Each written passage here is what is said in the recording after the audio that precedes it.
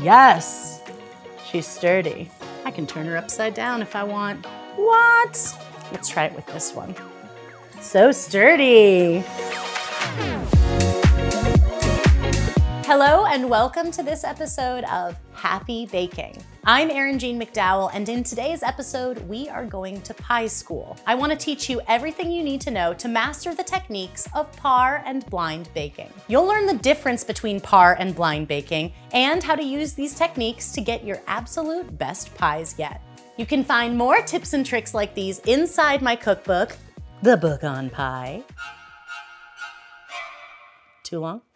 And my all Buttah Pie Dough recipe is linked in the video description below if you ever want to par or blind bake along with me. All right, let's get par or blind baking. Let's talk about par baking. Par baking stands for partially baking the crust. This technique is used for any single crust pie where the filling requires baking. In my opinion, any and all single crust pies require par baking. This includes things like single crust fruit pies, like a cherry or an apple that don't have a top crust, but it also includes other favorites like pumpkin or pecan. Partially baking the crust before the filling ensures that the crust is evenly golden brown and well baked all the way through. A lot of folks don't realize that the crust really needs a head start so that it can be fully browned and baked by the time the filling is perfectly baked and set. And if you don't want soggy bottoms, and none of us do, you want to make sure that you give it that head start. Give it that little extra love. Just par bake, guys. It's important. Just FYI, this is why double crust pies don't typically involve par baking. Things bake from the outside in. With a longer total bake time, like for a double crust pie, both the top and bottom crust can get really, really nicely brown without the help of par baking. Here's how to par bake. First up, preheat your oven to 425 degrees Fahrenheit or 220 degrees Celsius with the oven rack in the lower third of the oven. Place your chilled, docked pie crust on a parchment-lined baking sheet. I like to dock the pie crust right after I roll it out and put it into the pan. It's a little bit softer then, so it makes it easier for the fork holes to go through. If you try to dock it after it's really well chilled, sometimes the crust might crack or tear.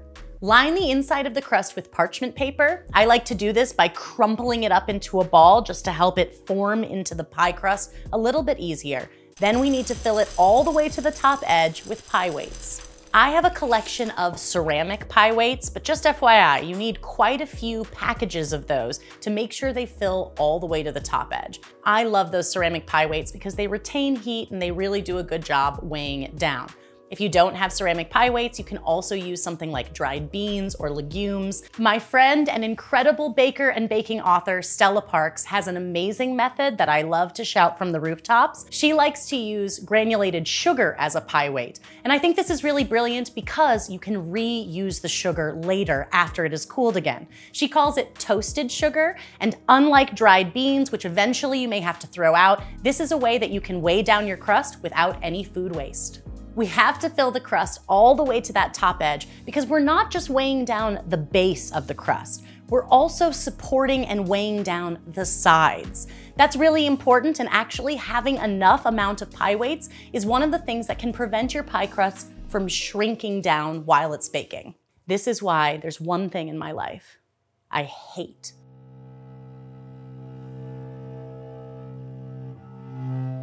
I don't use the word hate. I don't feel hate. I'm a happy person. This is happy baking. But there is one thing I hate: pie chains. Hate. Pie chains. Do you know what these are? They're a little tiny piece of metal, you know, yay long. You put it in a spiral in the base of your pie. It doesn't care about the sides. It barely cares about the base. Why does this exist? Who made these? Were they cruel? Did they not want you to have pie success? I want to like you, inventor of pie chains. But you make it hard. Love sugar, love pie weights, love beans. Hate pie chains. Okay, back to it.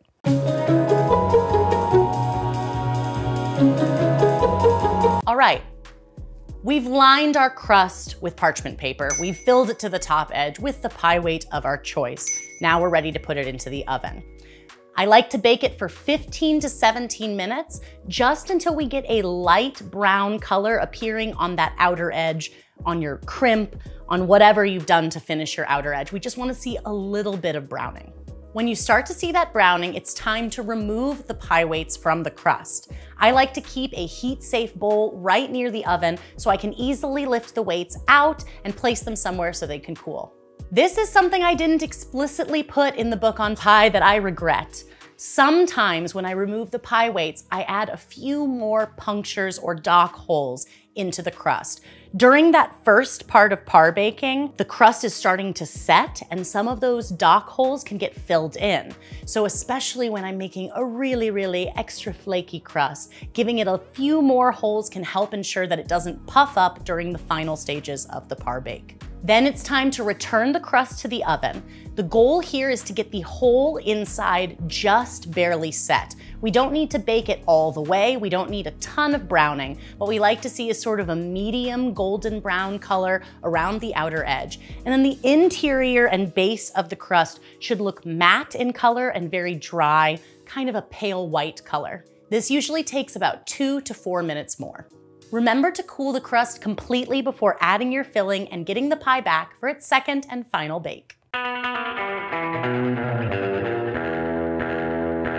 Now let's talk about blind baking. Blind baking is when you fully bake a pie crust. I think a lot of people misunderstand and misuse this term. They use it kind of universally, both for partially baking the crust and for fully baking it. But in this world of happy baking, it stands for fully baking the crust. This technique is used anytime the filling itself will not require baking again. This is usually for cold set pies, things like coconut cream or lemon meringue.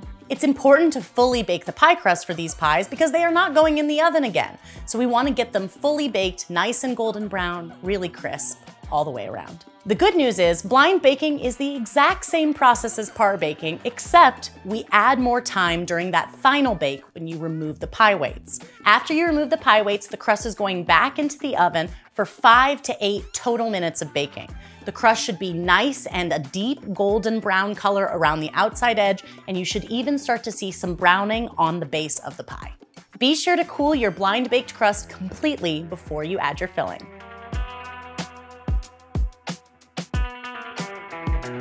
One of the trickiest parts of par or blind baking is determining that just right level of doneness. Here's how to break it down. Check out this photo from the book on pie. It's actually one of my favorite pictures in the whole book because it shows you right in the center there a perfectly par-baked crust and a perfectly blind-baked crust. Side by side, you can also see under and over-baked versions of these crusts just so you can get it just right in your own kitchen. One of the main keys for doneness is to look at the color of the browning, but also we want to look at the inside of the crust. We want this matte texture and it should be kind of a pale white color. When things are under par baked, they have a tendency to look darker in color or even shiny. This indicates that the crust needs a little more time. If you like Brimley, be sure to like and subscribe.